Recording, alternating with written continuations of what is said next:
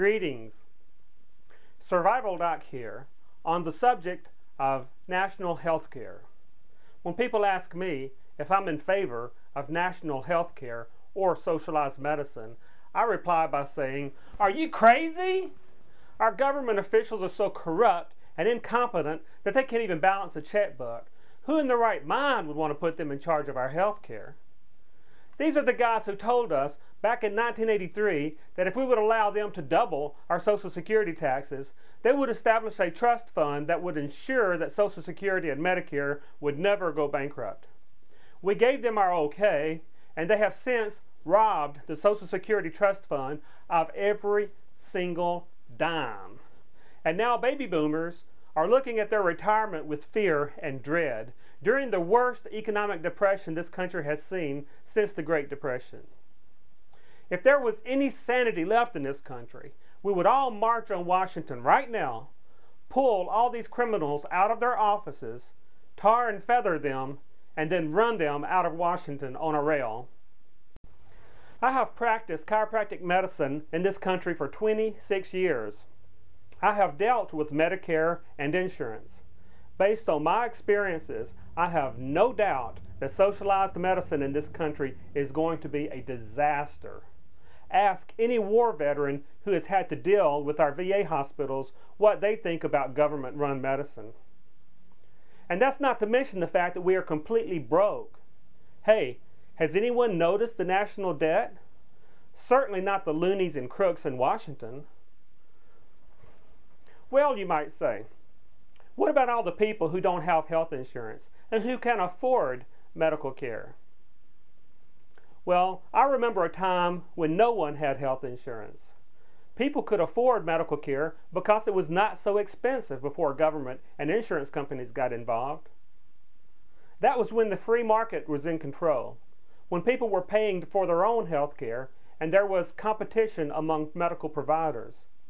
And for those who really couldn't afford it, hospitals and doctors rarely turned them away. Take a look at the names on our prominent hospitals: St. John's, St. Anthony's, DePaul, Barnes Jewish Hospital, Missouri Baptist Hospital, to name a few. Catholic and other charities raised money to take care of people who couldn't afford it. People donated money to help the poor, and no one went without care. The reason people don't donate as much today is because government and insurance got involved. People are taxed so heavily to pay for the huge administrative cost of health care that they don't feel like giving anymore. Why should they give? The government is going to take their money anyway and leave them precious little. If the government would stop taxing people so heavily, you would be amazed at how much people would give to help their fellow brothers and sisters. What has the government ever run more efficiently than the private sector? It is a well-established fact that governments do not use economic resources as efficiently as the private sector. Peter Schiff said it best when he said, "To think of government as a cancer feeding off the private sector." And whoever said that health insurance should be used for routine health care anyway, like physical exams and the like? The purpose of insurance is to cover catastrophes that you would not otherwise be able to afford. Most of us could afford to go for a routine medical checkup if there was no insurance involved. But introduce insurance into the picture and all the paperwork and the bureaucrats, and not only do costs go up, but since the patient doesn't have to pay out of his pocket, there is no shopping around and no competition to keep prices low. The free market is the answer to our health care problems, just as it is the answer to all of our economic problems. Government has created the mess that we are in. It is nothing short of insanity to expect the very people who got you into a problem to be able to get you out of it. Every time government tinkers with a problem, they make things worse. And then they say, "See, we need more government regulation here." They create a small problem, and then their fix makes the small problem into a bigger problem. The solution is always the same: more government. Then they make the bigger problem even bigger, and so it goes. Ron Paul, Texas congressman and physician, and one of the very few exceptions in the Washington madhouse, had this to say in his wonderful book, The Revolution.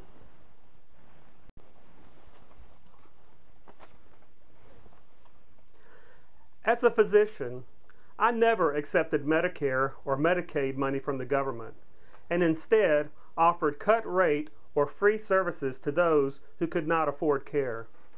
Before those programs came into existence, every physician understood that he or she had a responsibility toward the less fortunate, and free medical care for the poor was the norm. People had insurance policies for serious health problems, but paid cash for routine doctor visits. That makes more sense. Insurance is intended to protect against unforeseen and catastrophic events like fire, floods, or grave illnesses. Insurance, in short, is supposed to measure risk. It has nothing to do with that now. Something has obviously gone wrong with the system when we need insurance for routine visits and checkups, which are entirely predictable part of our lives. Before 1965, physicians and hospitals, like other private entities competing for your dollar, strove to charge the minimum. Because payment now comes so largely from third parties, they instead charge the maximum. Ludwig von Mises once said, "Government interventions create unintended consequences that lead to calls for further intervention, and so on into a destructive spiral of more and more government control." During the early 1970s, Congress embraced HMOs in order to address concerns about rising healthcare costs. But it was Congress itself that had caused healthcare costs to spiral by removing control over the healthcare dollar from so many consumers in the 1960s, and thus eliminating any incentive to pay attention to costs when selecting healthcare. Now, Congress wants to intervene yet again to address problems caused by HMOs, the very product of still earlier interventions. Now that HMOs are all but universally unpopular, the very politicians who brought them to us are joining the bandwagon to denounce them, hoping the American people will forget or never be told that the federal government itself virtually mandated HMOs in the first place.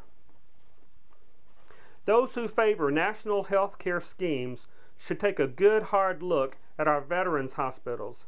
There is your national health care. These institutions are a national disgrace. If this is the care the government dispenses to those it honors as its most heroic and admirable citizens, why should anyone else expect to be treated any better? Folks, you cannot expect the people who got you into a problem to get you out of it, especially when they are demonstrating to us every single day that they fully intend to keep on doing what they have been doing all along. Our economy is on the verge of complete and total collapse because of government intervention. Remember, these are the criminals who stole all that Social Security money that we have paid into the system for our entire lives. Do we really want to put them in charge of our healthcare system? To do so would be complete insanity. The solution to our problems is not more government. The solution is the free market. We have to make government smaller, not larger. We have to march on Washington, pull all the criminals out of their offices, tar and feather them, and run them out of Washington on a rail. Who's with me? This is Survival Doc, reminding you, be prepared or be prepared to be fleeced.